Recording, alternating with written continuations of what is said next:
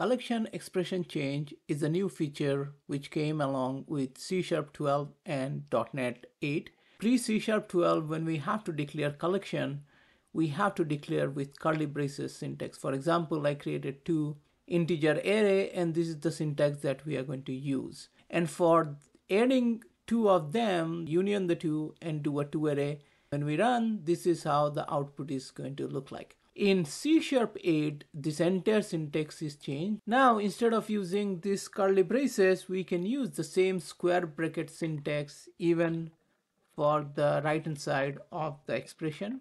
The other biggest change is, instead of using all these, we can plain and simple use spread operator too.